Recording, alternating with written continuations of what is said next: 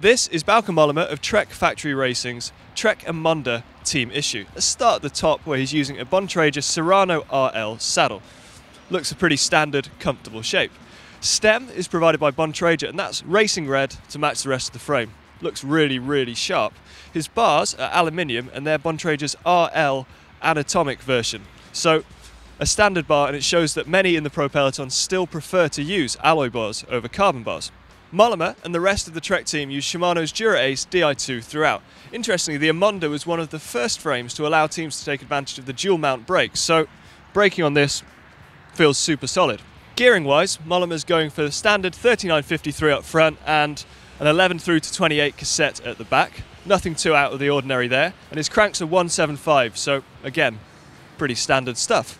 What I really like about this bike is that in the past we've seen Mollema going without hoods due to a rubber allergy, but we've spoken to the mechanics at Trek and apparently the whole team is using anti-allergic rubber hoods. I think that's really, really cool and shows the lengths that some teams go to accommodate their star riders.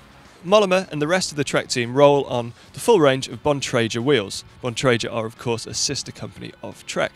Today he's chosen the Bontrager Aeolus 5s, which are pretty aero, really nice rounded shape and quite a wide rim bed. So they suit the new brand of wider tyres, and he's using Veloflex tubs with skin wall. I think skin wall looks really good.